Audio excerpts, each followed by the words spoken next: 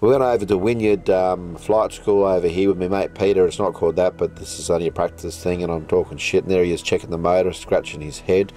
So we're about to go flying with this guy, and he brings this other fellow called Jerry along, who's the safety officer for a film called Scorpion Island, and apparently he's the only one that returned. All the rest of them are still there, lost at sea, or something like that. But anyway, here we go, we're up in the air, and it's a beautiful sunset.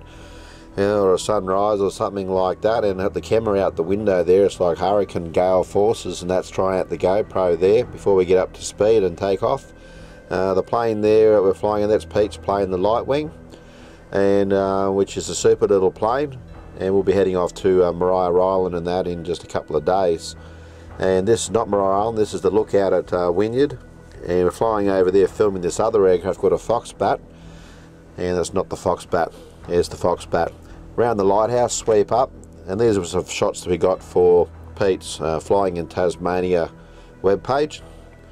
And so Peter Reid and I have been flying up down the coast here, shooting some of the coastline, and I'll use some of this footage for the videos for accommodation and stuff like that. So there I am, looking happy, looking even happier. Obviously the drugs have kicked in, and we're up and away and having a good fly. Perfect day, lovely in Tasmania. I don't know who that is filming in the back of the plane. I don't know who got in the back there, shouldn't have been anyone there. That's a funny little car. Obviously, pretty little flowers around the area. Tasmania's great for flowers. There's some good friends. Beautiful. I was talking about the chick there, obviously.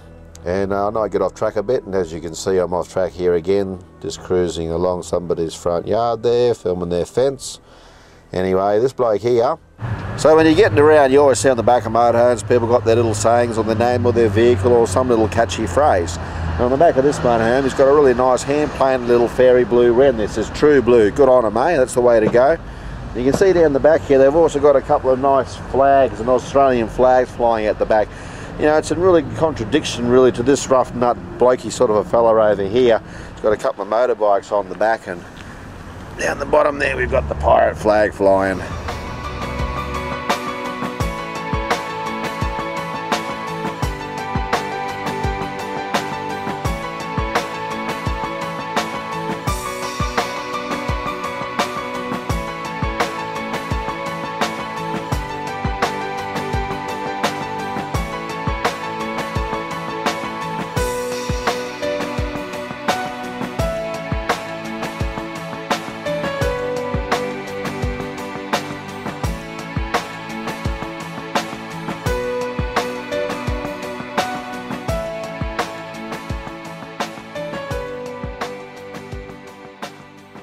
A local forester was telling me that within about the last 4 or 5 years he was driving a ute along a forestry track, and as they came around a corner there was a break in the canopy of trees, and there was a beam of sunlight coming down onto the road, and a thylacine was sunning itself, and they stopped and watched it for several minutes at a distance of about a chain, about 20 yards. That's close.